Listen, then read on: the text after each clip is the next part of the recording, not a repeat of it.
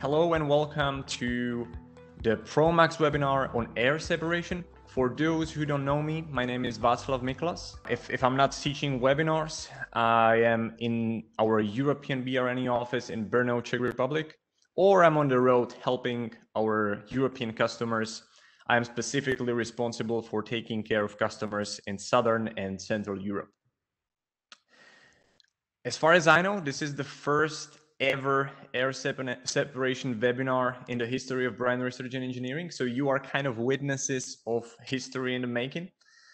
And I wouldn't call myself an expert in this area, but I definitely find this topic interesting. And I really hope that the, say, sharing of knowledge is going to be a two-way road. So I'm going to show you some interesting aspects of modeling these kind of units in ProMax. And I also hope and look forward to learning some practical aspects from you all.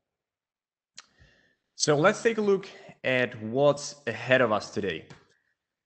Here you can see the agenda. So we'll start with a bit of theory with some background. We'll look into some of the most common technologies for air separation. And in the second part, we'll focus on something we'll do a ProMax demonstration on. So that's cryogenic air separation process. And basically the main principle is to kind of wrap our heads around this method. In the most important part, so part C and D, I'm going to switch to ProMax, and then it will start to be really interesting because we will be looking at how to model these units in ProMax step by step. And in the last section, I'm also going to show you some advanced tools that we have in ProMax and that you can apply on the model. So the first and an important question is, how do we separate air? And what is actually air, right? Most of the engineers probably know these rough numbers that we have around 78% of nitrogen, 21% of oxygen, and 1% of argon in air, in dry air. Besides of that, we also have a bit of CO2, noble gases such as neon, helium, and krypton from the times when Superman was around in air. And also there's a bit of methane. CO2 is, say, the largest out of all these small ones. We have around 400 ppm of CO2 in air and growing.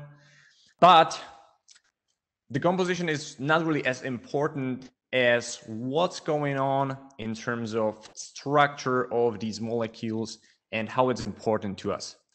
So we can see that both nitrogen and oxygen are diatomic molecules. Argon as noble gas is just monoatomic.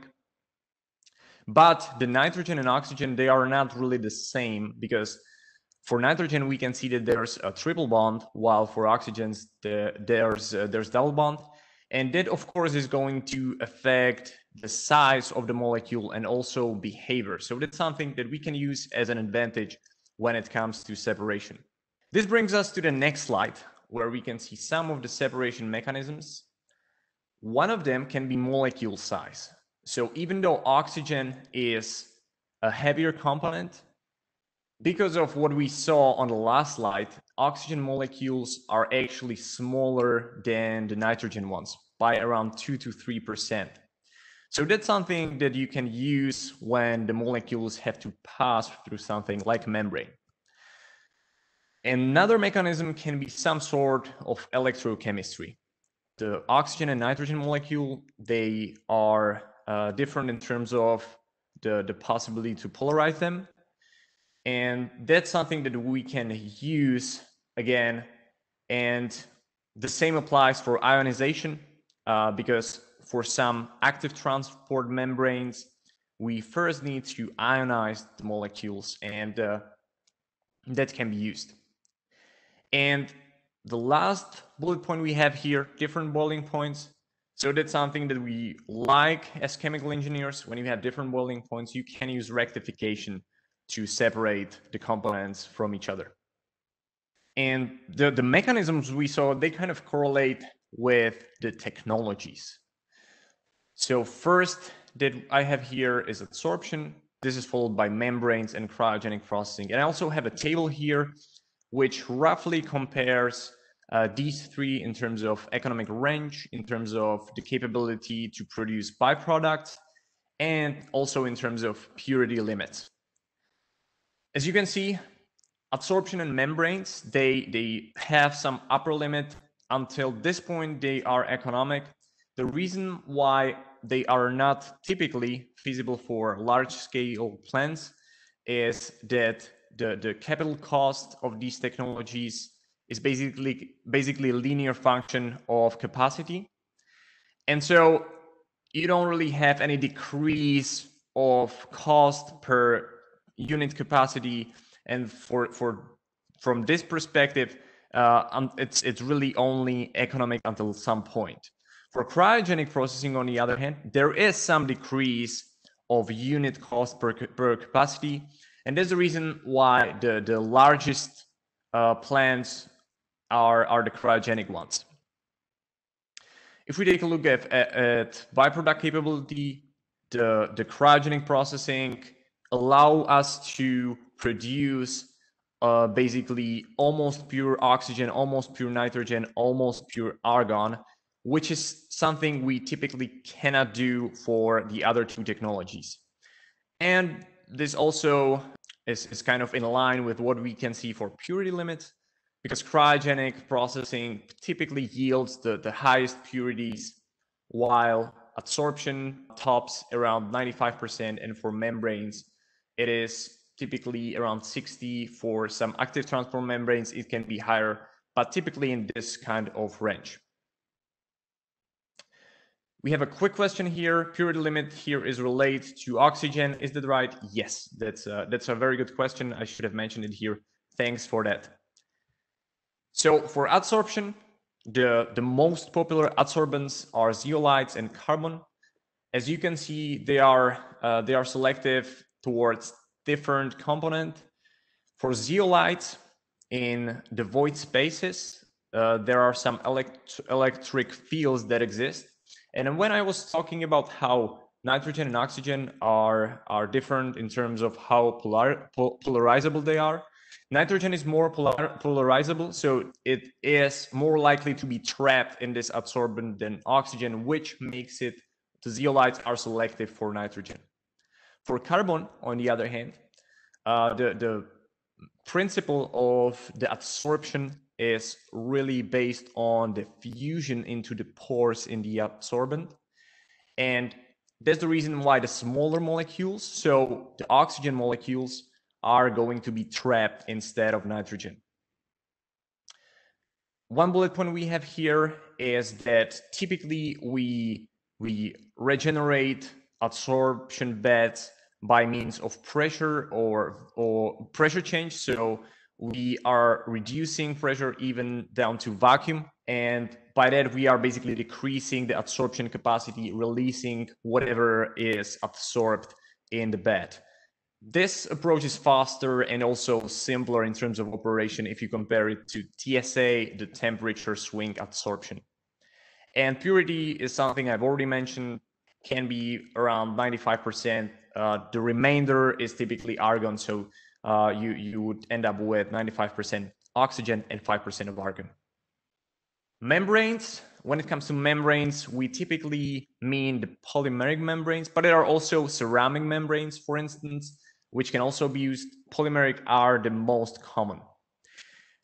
And again, we're using the fact that oxygen molecules are smaller and that they can permeate to the low pressure side, while on the rentonate part, we have some waste, which is nitrogen and the other components.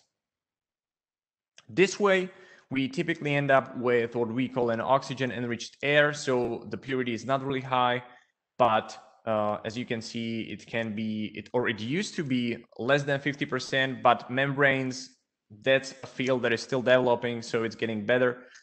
And as I've already mentioned, for ceramic membranes, they might be operated at a high temperature.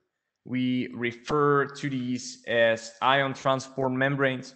And what can happen is that oxygen can ionize, and then by some sort of potential, for instance, electric voltage, we are able to basically force the ions from one side to the other. And this can basically, or this is the way to achieve higher purities.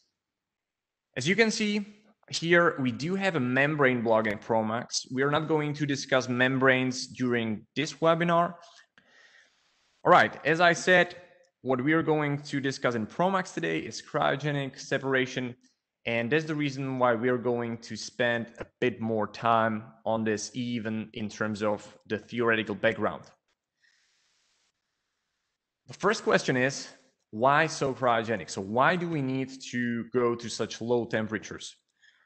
Of course, air at normal conditions is gas, and to get it to boiling point, to get it to two-phase region, we of course need to cool it down quite a bit. As you can see, all the components, they have boiling points below 100 degrees Celsius.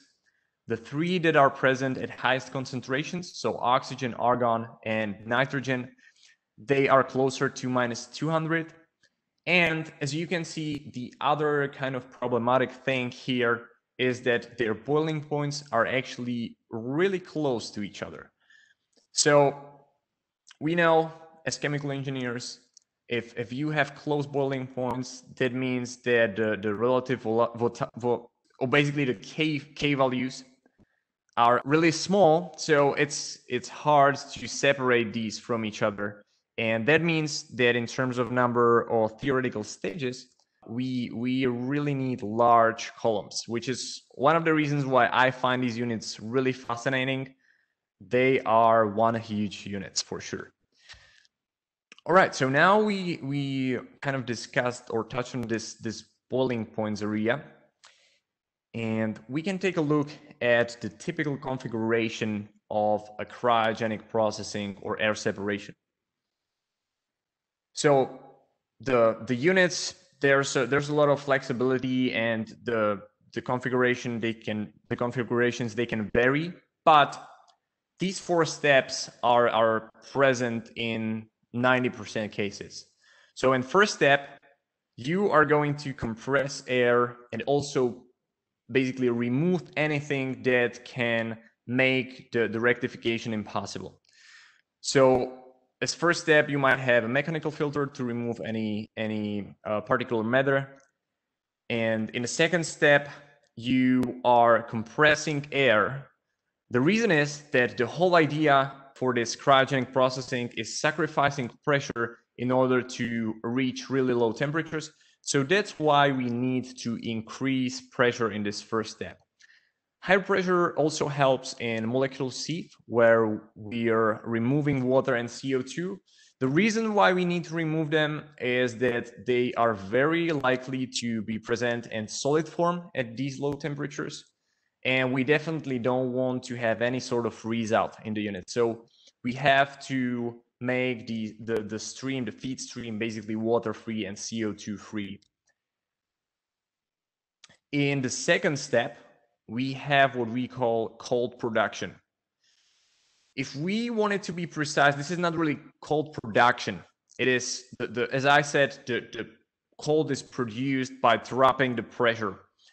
But we definitely want to use this cold, to preserve this cold in the process by some sort of heat integration. So that's why we are cooling down the air while heating up the product. So we want to really recover as much cold as we can from the product. The exchangers that are used for this type of applications are plate fin heat exchangers, which allows us to get really small temperature approaches, and in terms of material, steel would probably be very good for these low temperatures because it would become brittle. So aluminum, for instance, is used more often. And the goal here in the second part is to get temperature of air close to liquefaction temperature. So, from, I don't know, 30 to 40 degrees Celsius, which is something you might have after the first part, you need to cool it to -60-ish. -160 or something like that. So it really does a lot of heat integration for us, this second part. The third part is the crucial one. So we want to separate this air to the product. And the most typical configuration is one really tall column. However, this one column consists of two sections, and there's no direct material exchange between these sections. Each of them is operated at different pressures. So they in terms of modeling, they basically act as two separate columns. In the lower section, we have high pressure, and the intermediate product out of this is oxygen enriched air. So we have something between 35 and 40% of oxygen in this intermediate product. And the other intermediate product is almost pure nitrogen. In the upper section, this is where we do the trick. This is where we finish the separation. It is operated at lower pressure, and from this upper section, we want to get our final products with purities over 99%.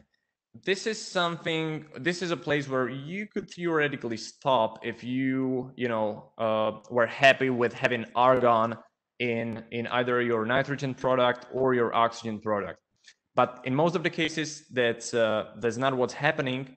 And that's why we have the fourth step, which is argon separation. And this is the place where you first of all, are able to get relatively pure argon. And also, it also helps with the purity of your oxygen and nitrogen streams. We, of course, need a separate column for this, sometimes even two columns. And as I said, this allows you to basically get pure or relatively pure argon. In the next slide, you can see an example of layout. So what it could look like. As I said, there's a lot of different configurations. So there is not really one general layout. But this is something we will be today putting into ProMax together during this webinar. So let's take a look at where exactly do we have these 4 steps we saw in the last slide. The first step is the compression I mentioned together with purification. We, in this case, are going to simplify it a bit. So we are going to assume that this air feed is already without water and CO2. However, you could theoretically put MolSif or an imitation of MolSif into ProMax with a divider block and remove these two after the compression, as it's done also in reality in many cases. As you can see, the compression is done in multiple steps. The reason is simple. The target pressure is typically somewhere between 6 and 10 bar. So doing this from atmospheric pressure in one step would be impossible. And also, we are able, with this intercooling, we are able to get closer to isothermal compression, which is, in terms of the overall shaft work, is more efficient. So this is the first step. The second step is cold production. As you can see, we have 2 multi-sided heat exchangers here, and these 2 can actually be in one huge insulated cold box, even though they are quite far away from each other in this slide. In reality, they might be one huge block. What we're doing here, as I already suggested, is that we are using our products. So here we have the nitrogen product, and here we have the oxygen product. We're using these 2 streams, which are really cold at this point, to basically get this air feed to the temperatures that are necessary in order to do any sort of separation, cryogenic separation. The third step, which is this main column, as you can see in the model, we have it separated, so it's lower column and upper column, or it could be upper and lower section. This is where the most separation is done, where we are getting the pure nitrogen and pure oxygen. As you can see here at the top, we're getting the nitrogen product. And here, coming from the bottom of the upper section, we have the oxygen. Last but not least, we have this argon side stripper. This is where we are getting the argon product. A few things I would like to point out here. First of all, you might notice the number of stages we have here. And actually for this model, we'll be using theoretical trace. It's very often used even in literature when it comes to air separation. For this main part, you very often might have well over 100 theoretical trace, with the upper sections having around double the theoretical trace of the lower column. For the argon column, here we have around 50 theoretical trace. If higher purity is desired, or desirable, we can have much more than that. And as I've already mentioned, we even might have 2 columns here to make sure that we are getting reasonable recovery and purity of argon. All right, so this was the layout.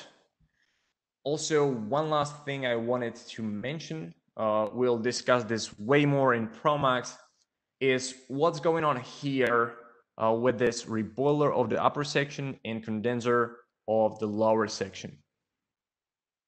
As you can see, these two are connected together with a common energy stream. And even though we have these two modeled, as a reboiler and as a condenser, in most of the cases, what's going on is that you have in the sump of the upper section, you have a vaporizer, and through this vaporizer, you are passing this anti-reflux agent, which is being condensed, and at the same time, you are vaporizing the liquid that is at the bottom of this column. So these two, when I said that they are not exchanging material directly, they are exchanging energy through this vaporizer. So it's time to move on to ProMax. So the last 2 parts, which is setting up the simulation and the tools we have in ProMax, is something I will discuss while demonstrating it on a ProMax simulation. So I'm going to switch to the model you already saw. But as you can see, this one's not as nice and green as the previous one. This is not solved yet. We have one very interesting question. Have you done any validation of this unit with plan data to obtain any correction factors? For instance, correction on binary coefficients, transport properties, and HTC factors. I personally haven't worked on a real unit, but I know that there were some cases in the past done by my colleagues in the US. And as far as I know, we are aware that some of the transport properties were slightly off in ProMax. So this can be tuned and maybe validated in the future. In terms of obtainable purity and separation performance, we saw a way better match. So all in all, the amount of work we do on the real plants in this area is somewhat limited. And that is partly the reason why we're doing this webinar, to basically open some more opportunities to validate and tune our models and see what we can do together with our customers.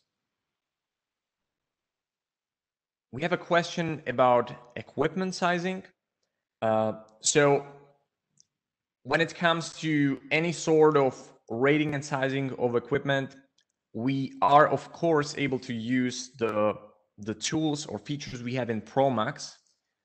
But in this case, as Daniel kind of suggested, you have to make sure that all the properties of the streams are correct in order to be able to use these features effectively, to basically get trustworthy results. So it's something that can be used, but you have to make sure that the properties that are being used for the equipment rating and sizing are correct. So it's something that we would need to further validate. One important thing maybe to mention is that when it comes to heat exchangers, these multi-sided heat exchangers, it is quite rare to kind of design them yourself. I am aware that there are companies that, especially for these cryogenic applications, have a lot of know-how, and that they might not even give you the actual geometry of the heat exchanger. So even if you wanted to put it in ProMax and rate the heat exchanger, maybe do the calculation predictive, more often than not, it might not be possible because you simply don't know what exactly is inside of the heat exchanger. But there are some workarounds and things how we can still make the model predictive. And we're actually going to discuss this during the demonstration. So just wait for it a bit. We have a question here whether the oxygen-rich product from the lower section of the column is vented.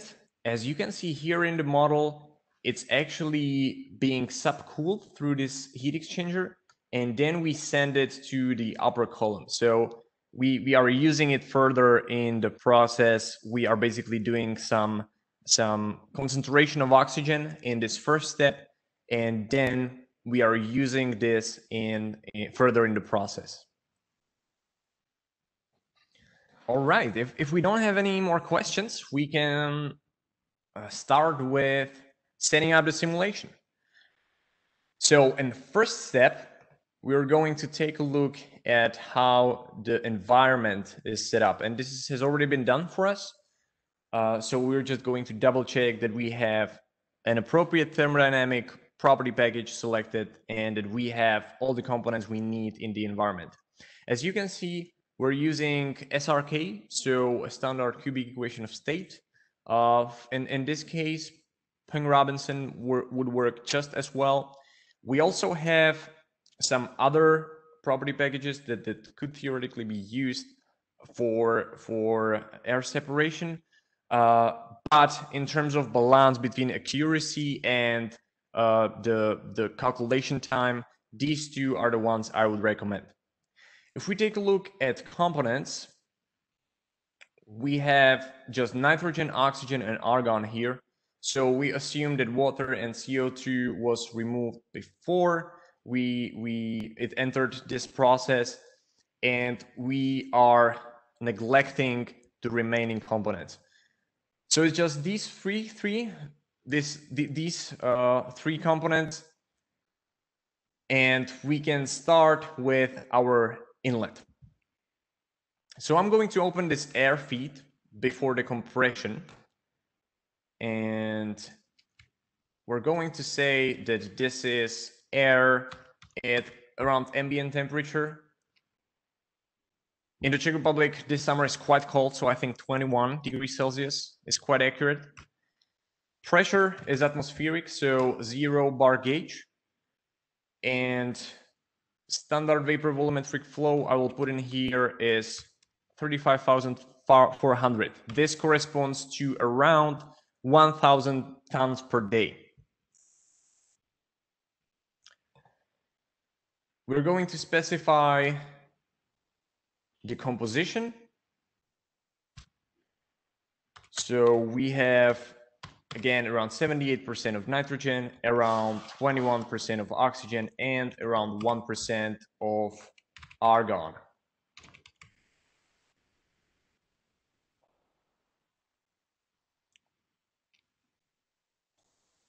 The feed is green, so we are ready to move on to the compression.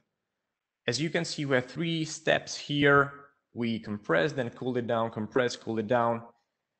Every time when you have a block with an energy stream attached to it, it gives you 1 extra degree of freedom. So if you compare it to, for instance, this JT valve here, where we have, it's isenthalpic, we don't have any energy stream here. Here we will be making just one specification. So basically how low we are dropping the pressure. For compressors and heat exchangers with an energy stream attached to it, we can expect that two specifications are required. What we are going to use for the compressor is isentropic efficiency. Let's assume 75%. And we will be using compression ratio for all three stages of 2.24. This should bring us to the target pressure of around 10 bar. As I said, two specification, theoretically, the efficiency can come from somewhere else. So you have an option to add performance curves in ProMax. But in this case, we're going to make some guesstimate and put the efficiency here directly. All right, we can solve this block and move on to the heat exchanger. For this heat exchanger, we are going to assume some small, relatively small pressure drop, say 0.15 bar. And we are going to specify that the outlet temperature is 35 degrees Celsius. Even though we have this heat exchanger here as a thin fan heat exchanger, very often what you can see in these units is direct contact cooler where air comes into contact with water. This is advantageous for multiple reasons. One of them is that you are able to get to lower temperatures. And also, if you have some impurities that are soluble in water, you are able to remove them from air. Of course, if you have this direct contact cooler, you definitely are going to end up with saturated air. And that means that you have to make sure that you would remove water downstream of this cooling part.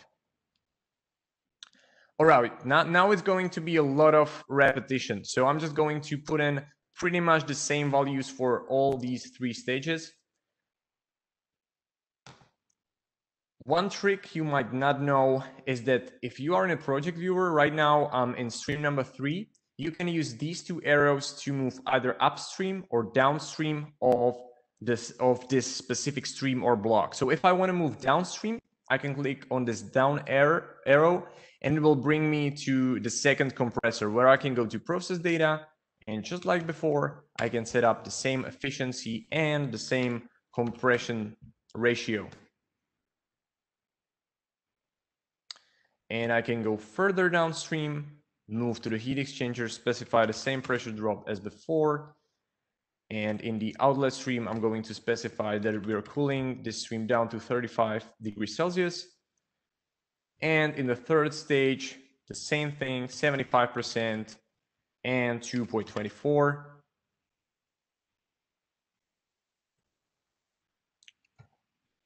And off we go. So what I can do now is to execute all these blocks. If you are well familiar with ProMax, you probably already know that this brown color means that these streams are ready to solve. Red streams, on the other hand, are still missing some specifications, so that's what we will take care of in the further steps. But what I can do now is to simply draw a box around all these blocks, click on ProMax, and I can execute block, or in this case, a set of blocks.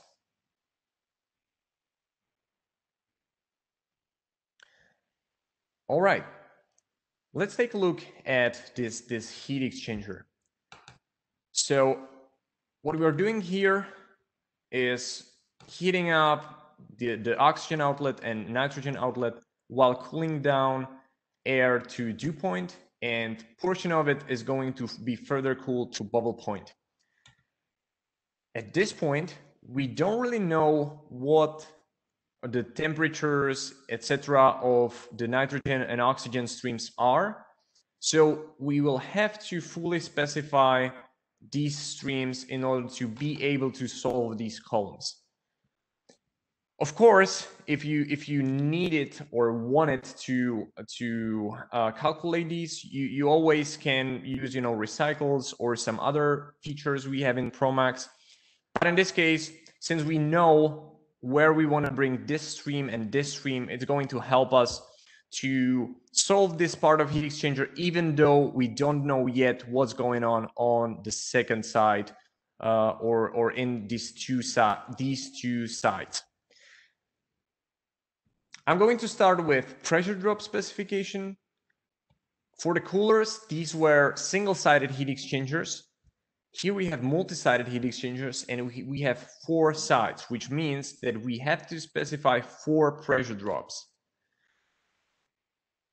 For these heat exchangers, since you have typically a lot of parallel layers through which the stream is passing, the pressure drop is typically quite low. I'm going to, again, guesstimate something really low, say 1.5 kilopascals. And I'm going to use this value for 3 sides. For side D, I'm going to use 0, and I will explain you why in a bit. So side D is this part.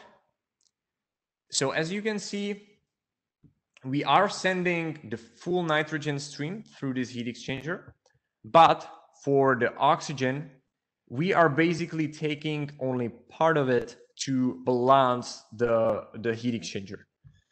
So in order to have supply equals demand, ProMax is going to figure out how much we need to take in this splitter to have this heat exchanger in balance.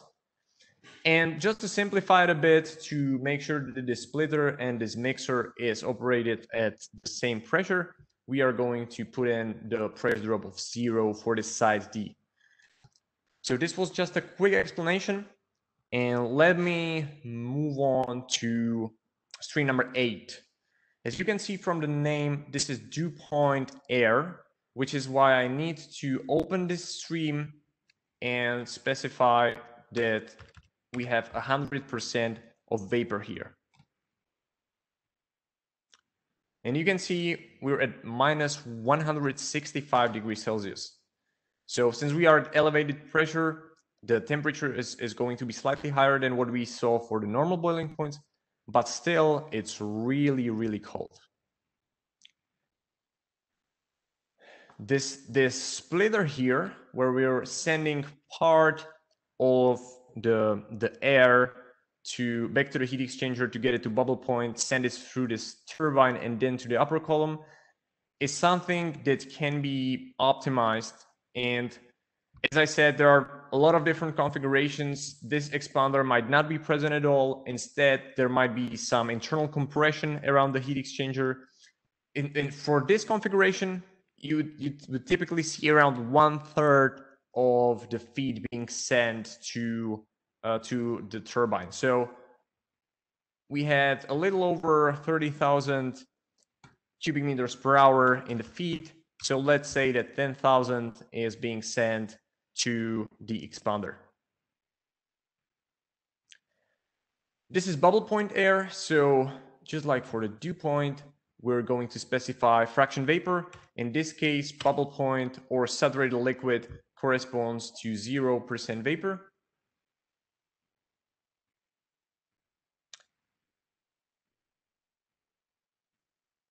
We'll leave the expander as it is for now because we don't really need it for solving this lower column.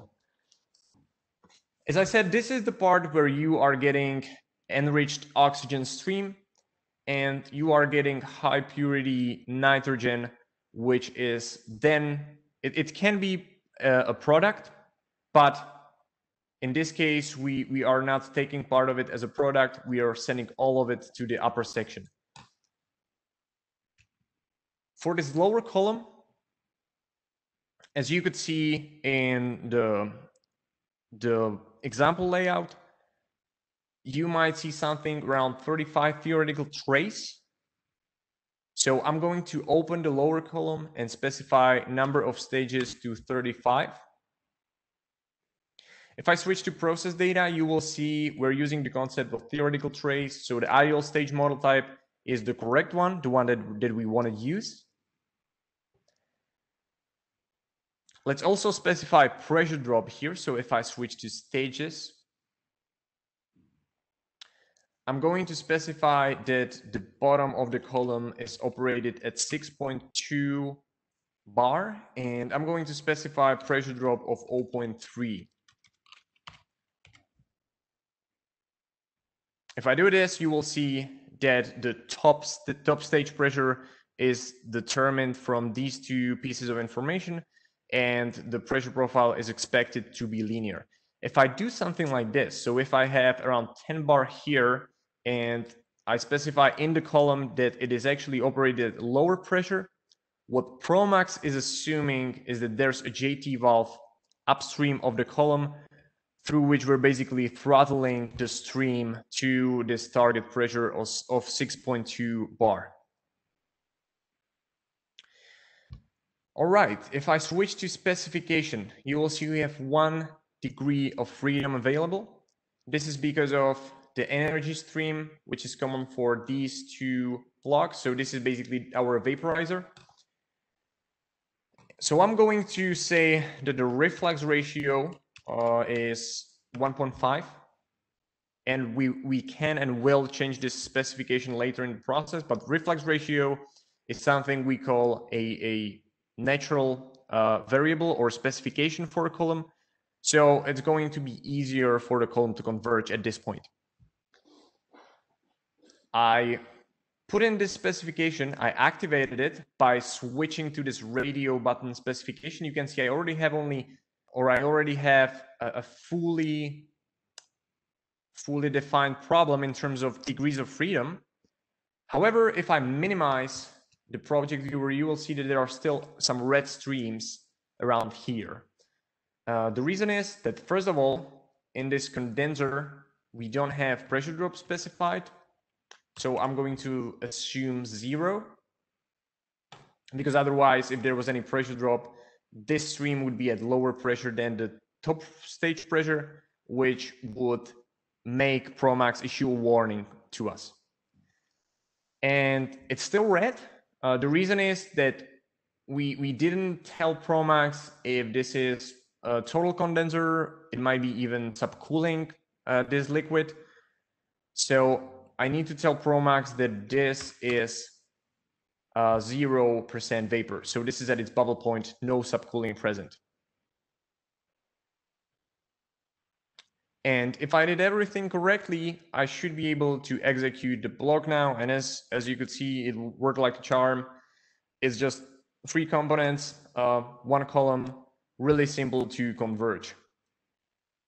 If we do this, we can take a look at the composition of these intermediate products.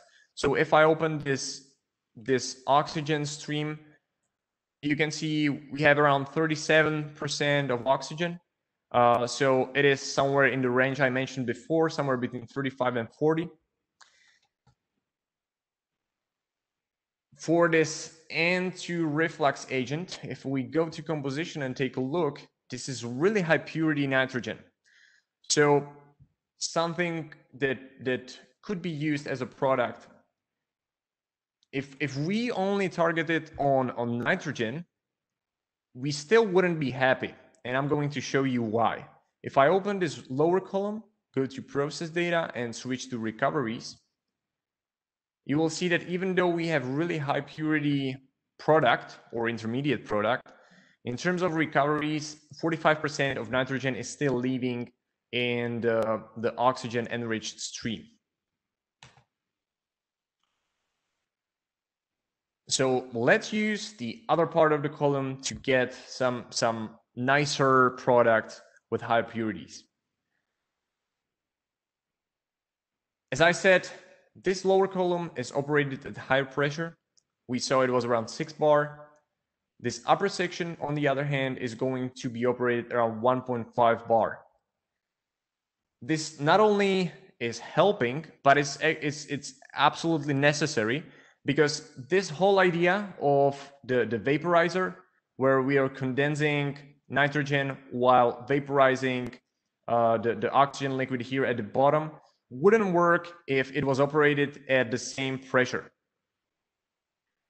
Because nitrogen, it has a lower boiling point than oxygen.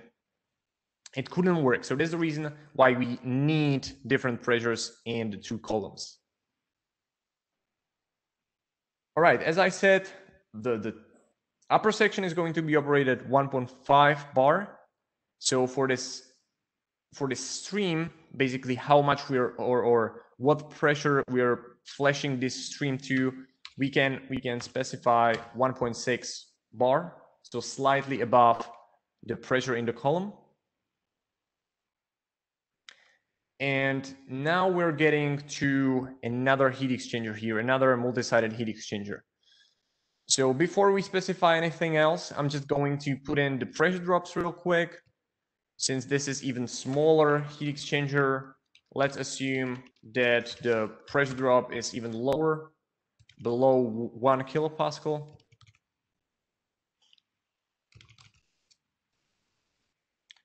For this condenser, you can see the default value, which is already here for me, was 0. And the reason is the same as for the condenser in the lower section.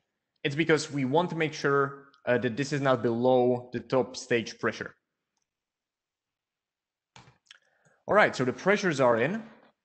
And now we again got to find out a way how to specify these streams, even though we don't know what's going on in part of the heat exchanger yet, because we don't have any information about this stream number 22, about the nitrogen stream. We also do not know what's going on in this argon side stripper. And for now, I'm just going to put in some numbers I know are going to work. But in the last part, I'm going to show you how you actually can make this heat exchanger work predictively. And when something changes in terms of the other side of the heat exchanger, it can be accounted for. So for now, I'm just going to say that this stream, which is, you can see, just 16% of vapor at this point, is going to be vaporized to 73% of vapor. So this demands heat. This, on the other hand, is going to be subcooled, so this supplies heat. This is going to be heated up, so this demands heat. This is the nitrogen, which is really cold, and here the temperature is going to be higher. And this is condensing, so it, of course, supplies heat. So we have basically supply, demand, two sides, two hot sides, and two cold sides in this heat exchanger. This one stream is green. We're happy about that. Now we also have to specify this stream number 15 somehow. We definitely know the pressure of this one. It needs to be at 1.6 bar, more or less. But that's not enough. We could theoretically specify to what temperature we're subcooling this. What we can do instead is to, again, specify fraction vapor in this stream. And it's going to be less than before, because we want to have most of this in liquid phase, because this is the main reflux of the column. So I'm going to specify 7.5%. And once I do this, you will notice that this is brown. This is no longer red. So what ProMax is going to do, it's basically going to calculate how much I need to subcool this liquid in order to get 7.5% of vapor downstream of this JT valve. So this is an example of kind of back propagation of parameters through the simulation. All right, so these two streams are green. This one's still red. We know that this is going to be just like all the other streams at 1.6 bar. But this is not really enough information. because we also have to tell something about the efficiency of this expander. This is liquid phase, partly flashing to vapor. So we can expect the efficiency to be rather high.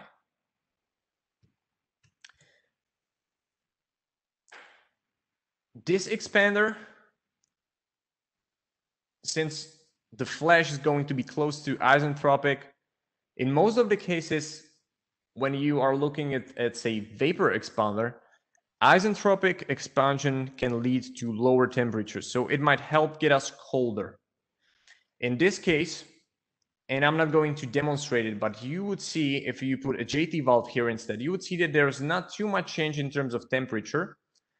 But since we're flashing to two-phase region, it's going to affect how much vapor we'll have in this stream. So with isentropic expansion, we're actually going to end up with less vapor, which in this case is desirable because we have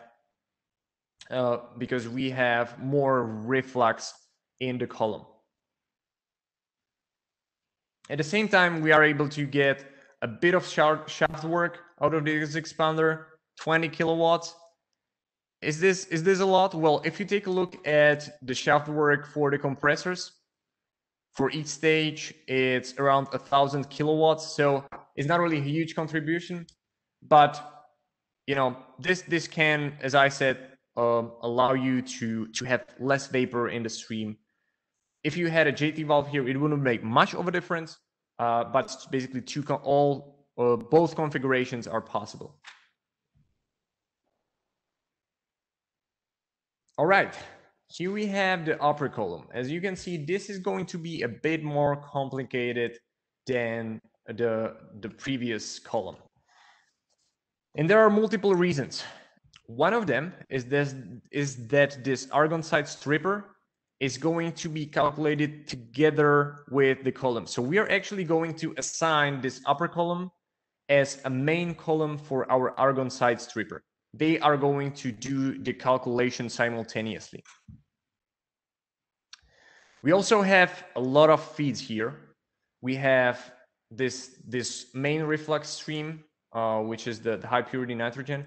And then we have another two feeds, which we will connect to the column in a bit. And we will also discuss what would be an appropriate position of these connections. Let's get started. First of all, I'm going to change the number of stages. As I said, this upper column may often have something like double the number of the stages of the lower section. So I'm going to open this column and I'm going to specify that this is 70 stages. I'm going to go to process data and I'm going to go to stages to specify pressure drop. Here I'm going to show you another option or another way how to set up a pressure drop in a column. So in the first column, what we used was pressure change together with the pressure at the bottom. Here what I'm going to use instead is specification of top and bottom stage pressures. If I do this, you will see the pressure change is calculated again. The pressure profile is assumed to be linear. If I go to specifications now, there's 0 specifications available.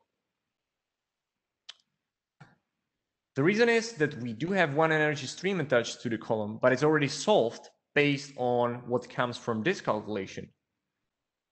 However, if we take a look at these two columns together, there's definitely going to be some degrees of freedom. One of them is the condenser duty here. Another is how much argon we're taking from this upper column to this argon side stripper. So basically the draw ratio in this upper column. So we should see 2 degrees of freedom, and we will in a moment. what I'm going to do right now is that I'm going to connect all these streams together. You can see right now I don't have any connection points available. To make them available to me, I need to go to process data and I need to go to stages. And here you can see we have a column show stage where we can activate the connection points. First connection point I'm going to activate is stage number 35, which is around the middle. Around the middle, what you will see in terms of composition through the column is so-called argon belly. So that's the point, since argon has a boiling point between nitrogen and oxygen, it will get concentrated around the middle of the column. And this is the point where we want to take this argon vapor and we want to process it further in this argon side stripper. So we are going to have a draw here, stream number 29. And the liquid from this side stripper will be sent back to this very stage. So this was one connection point. We also need two more connection points for stream 18 and 21. This stream is 37% oxygen. This is the oxygen enriched stream. This is still the composition of air, so this is 21% of oxygen. You don't want to have too much oxygen too close to the top of the column, because then it might ruin the purity of your nitrogen product. You also don't want to have it too close to the argon belly. So typically it might be around 1/3 of this column from the top. I've already done some testing in this model, so I know that stages 19 and 23 work fine, but this is something you can investigate with ProMax to basically see how the unit behaves if you connect it somewhere else. My question right now is going to be, where should I connect these two streams? And before you start answering, I'm going to show you something that might help you out. I'm going to show you temperature of these streams and the amount of oxygen we have in them. I use the callout for this, which is basically a way to report properties of a given process stream. And I'm going to connect it to the three streams we have here. Let me rearrange this a bit. So this stage, or this stream, it's clear, it's going to be at the top. But when it comes to stream 18 and 21, what do you think? Should I connect stream number 18 or stream number 21 closer to the top? So should I connect stream number 18 or stream number 21 to this connection point number 19? This is actually a bit of a tricky question. The way I have it right now kind of suggests or incepts the idea to your minds that it should be stream number 18. But in terms of composition and also temperature gradient in the column, we are coldest at the top and warmest at the bottom. We have pure nitrogen at the top and pure oxygen at the bottom. And we want the connection points to correspond to these trends. So that's the reason why we are going to connect stream number 21 to this connection point, because there's less oxygen and it's colder. And we're going to connect stream number 18 to the connection point at stage 23. We have quite a bit of information inside of ProMax around this column. We haven't specified anything about this argon side stripper yet. So I'm going to open it. And I'm going to specify the number of stages to be 50. If I go to process data, again, we're using the ideal stage model type. And let's also specify the pressure profile.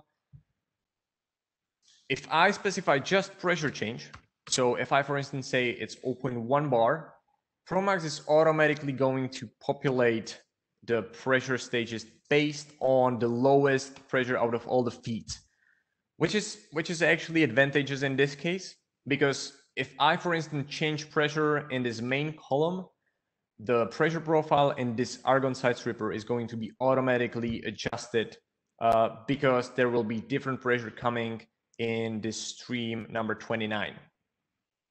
Okay, so this was the pressure profile. And as I said, what we actually want to do is to connect the calculations of these two columns. We want to assign this upper column to be main column for, or the governing column for this argon side stripper. How to do that? Well, if you go to column under properties here, one of the drop downs is main column, and here I can select upper column, which, as you could see, made some difference, definitely. If I go back to the upper column and switch to specifications, first of all, I have achieved what I wanted. So I have 2 degrees of freedom, as I would anticipate. And I also can control specifications of both columns from this major one, from this governing one. The 2 specifications I will be using for the upper column, I'm going to specify purity of oxygen. I'm actually going to do it inversely. So I'm going to specify argon and oxygen.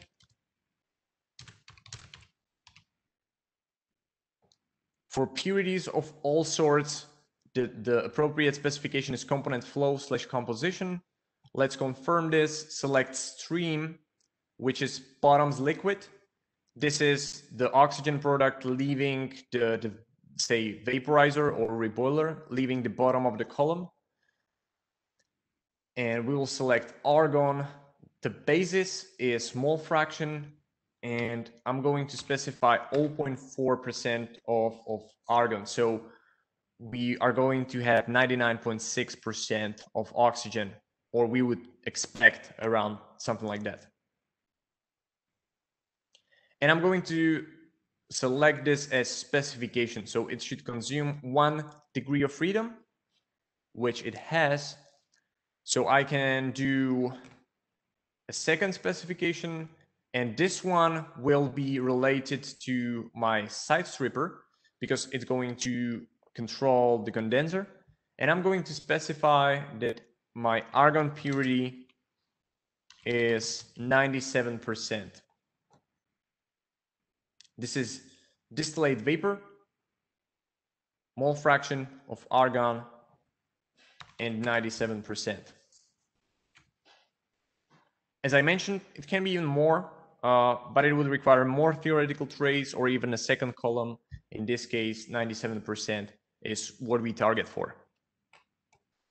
All right, looks like there's no red stream around my column, so we can try to execute the block and see what happens.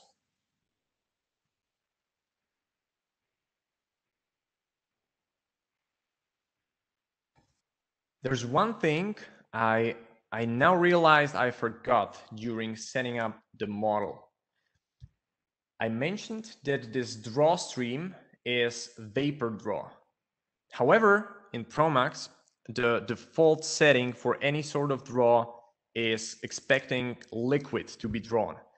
So if I go to my column and go to connections, you will see this, that stream number 29 is light liquid outlet.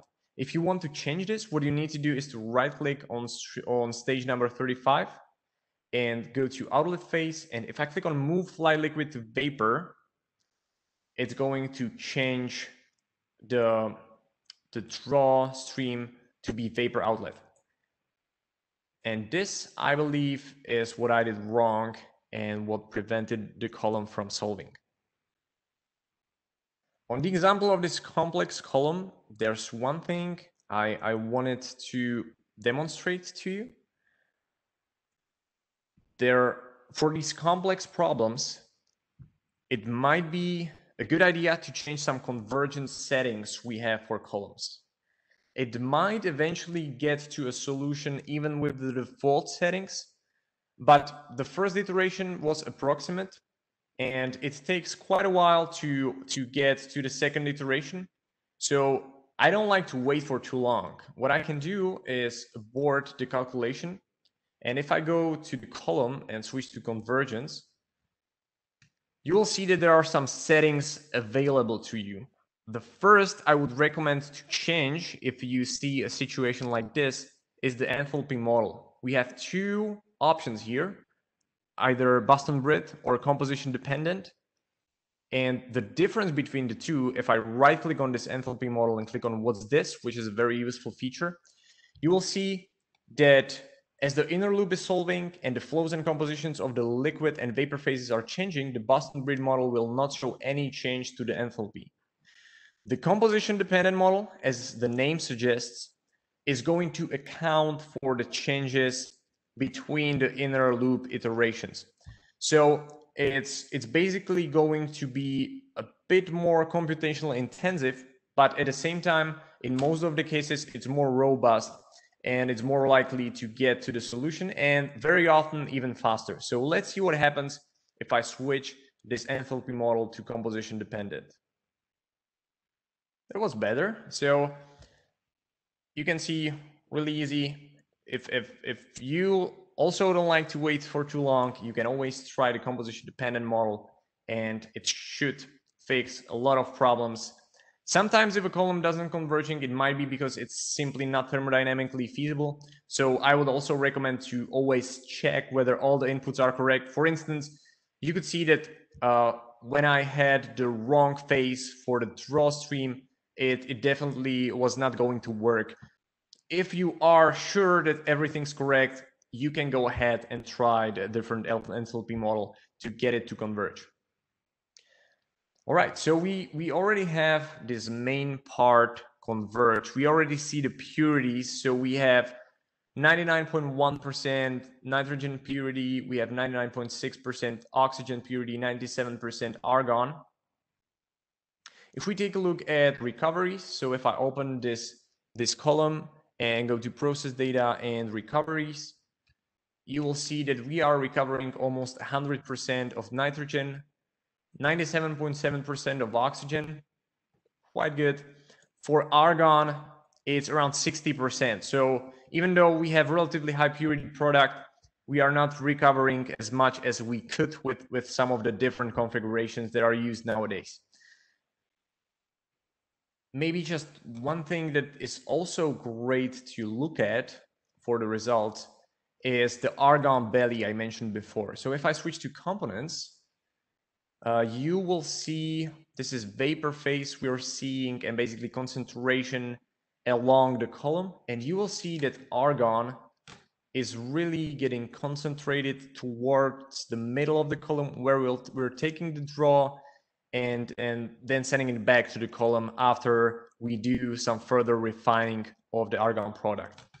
You also can see the expected trend for the other column, for the other components. So nitrogen is getting close to 100% towards the top. If we send one of these feeds where we have quite a bit of oxygen in this, final polishing area, you would probably see lower purity of nitrogen. All right, so these were the results, and now we will be discussing the last part, which is the advanced tools we have in ProMax and how you can actually use them for heat exchanger performance in this specific case.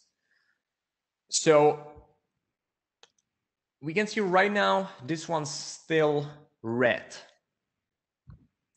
And we probably need to somehow specify the temperature or something else that will determine the heat duty of this multi-sided heat exchanger. I already mentioned that even though ProMax has the capability to rate a multi-sided heat exchanger, it is not very common to actually know the actual geometry, to know the configuration in terms of how the layers are set up in the column, which medium is actually getting in contact with which, etc. So we typically need to find some workaround to predict the performance of the heat exchanger.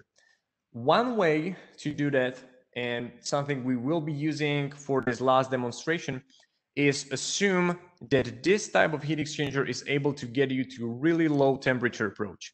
Say somewhere between 1 and 2 degrees Celsius is typically a safe estimate. Another thing you might use is basically using an iterative calculator we have in ProMax to target some UA, so basically multiplication between the overall heat transfer coefficient and the RIA, which can be assumed to some extent to be constant when the performance is changing. So there are some ways to still make the heat exchanger calculation predictive, even though you might not know the geometry of the heat exchanger. As I said, we are going to use the temperature approach in this case. And for this specific multi-sided heat exchanger, we do know that the pinch is actually at one or the other end of the heat exchanger. So we have endpoint pinch in this case. And I also do know that this pinch is on the hot end of the heat exchanger. So I can expect this stream number 34 and this nitrogen outlet to be able to get as close as 100 centigrade to my air feed. And I could, of course, since I know that this is 35 degrees Celsius, I could, of course, directly specify that this is 34 and this is 34. Or I can use one of the advanced tools that we have in ProMax, and this one's called a specifier. If you are not familiar with this concept, it is basically a calculator which allows you to set one parameter as a function of one or more other process variables. And in this case, it's going to be really simple. We're just going to create a specifier on the temperature of this and this stream. We will use this temperature as a reference, and we will do a simple mathematical operation, basically extracting 1 degree Celsius to get a result. So if I open this stream number 34 to start with, and I right-click on the parameter that I want to control, which is the temperature of this stream, you will see that I'm able to create a simple specifier here. Here we have two boxes. Here I will put an equation which will get me to 34 degrees Celsius. So it's going to be the temperature of the air feed, stream number 7, minus 1 degree Celsius. If I put T7 minus 1 here, nothing is happening yet. The reason is that ProMax doesn't know what T7 means, which is what the second box is here for, to declare the variable to explain ProMax what T7 means. So I'm going to click on add, and I'm going to navigate to the temperature stream number 7 through this moniker tree. Moniker is basically an identifier of any given parameter in ProMax. So stream number 7 it is, and let's find its temperature, and let's name it the same way I did in the equation. And once I do this, you can see it basically loaded the value, 35 degrees Celsius minus 1 is 34. Now I'm going to do the same thing for the nitrogen outlet stream.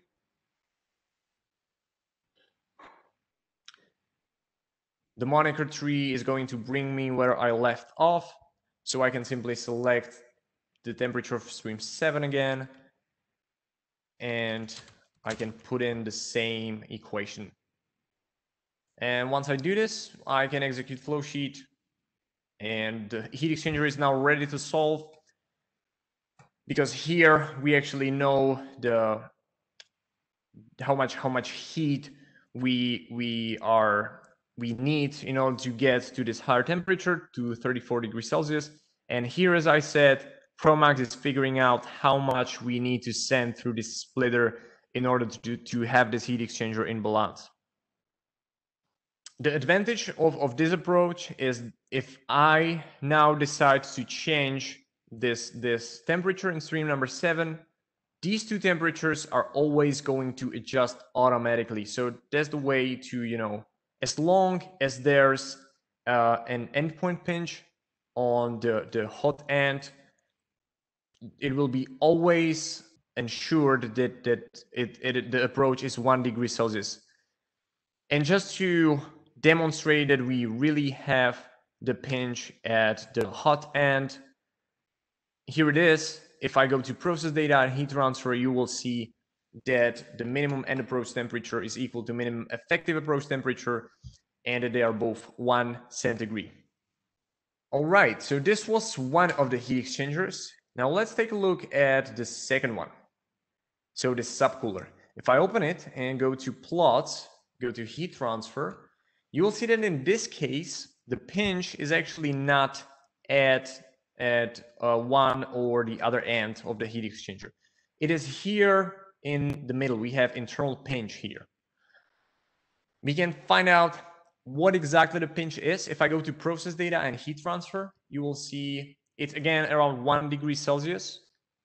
So it is actually similar to the previous case, but at a different position in the heat exchanger. In this case, it gets trickier to make sure that this will always be 1 centigrade. And the way you can do it is to use the different kind of calculator we have in ProMax, which is a solver, an iterative calculator.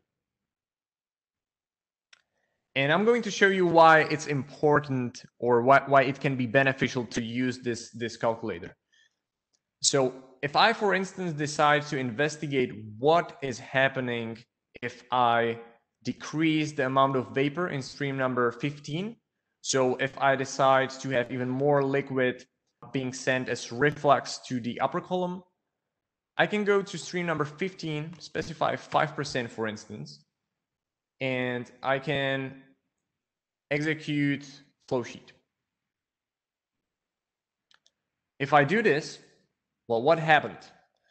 The nitrogen purity has increased, which looks awesome, but at the same time, if I open the heat exchanger and take a look at the effective approach temperature, it has dropped to 0.6 degrees Celsius, which I might assume to be infeasible.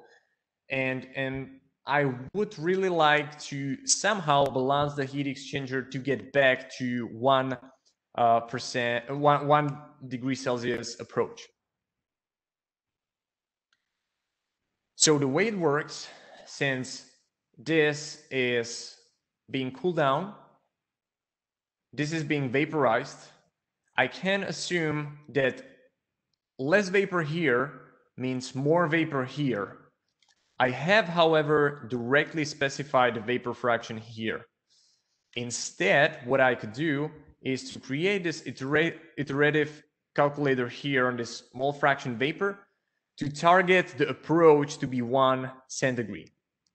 To do that, since this is, as I said, the adjusted or controlled parameter by the calculator, by what we call a simple solver, I will right click on this mole fraction vapor and I will click on create simple solver. And now you can see something similar to what we saw in a specifier. We again have 2 boxes.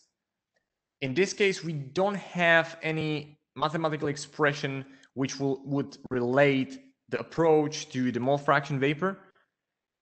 So instead, we are going to put in some sort of objective function. And the way it works is that whatever you put in here will be driven to 0.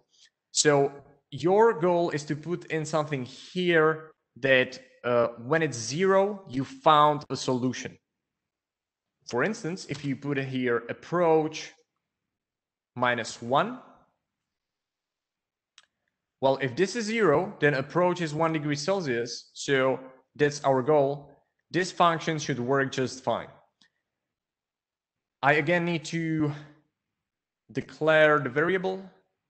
So I need to go to blocks. And to be honest with you, I'm not sure which heat exchanger it is. It's okay, 102. So again, blocks, heat exchanger 102, Q manager properties, and here I can find minimum effective approach temperature.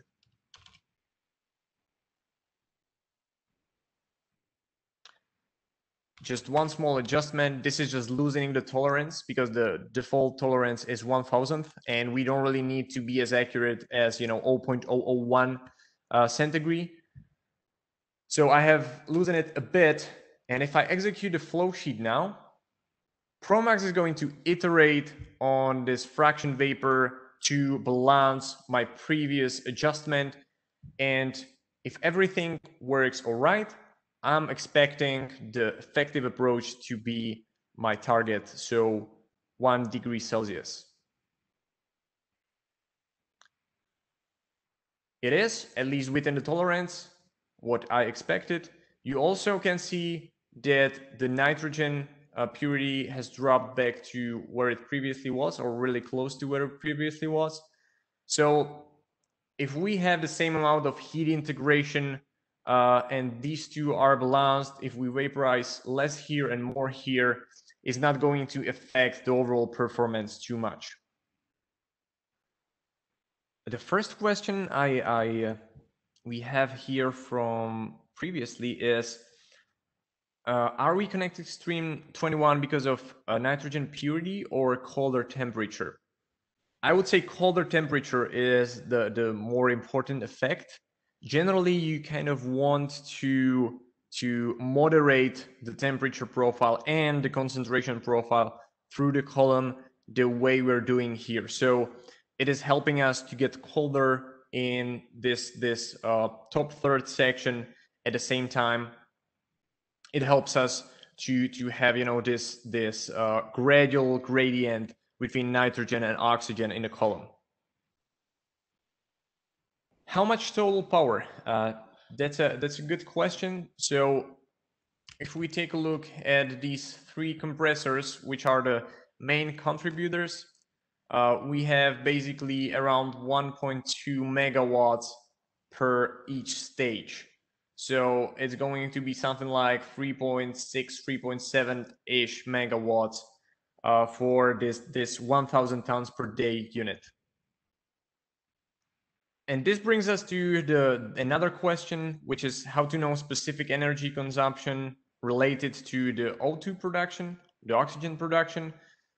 I'm not going to demonstrate it now, but in ProMax, you are able to create a user value in these user value sets. If I click on add, you can see I can create an artificial variable. And what I could do here is basically create a new variable, which will be in, say, megawatts per ton. And I can associate it with a new specifier. This is specific energy.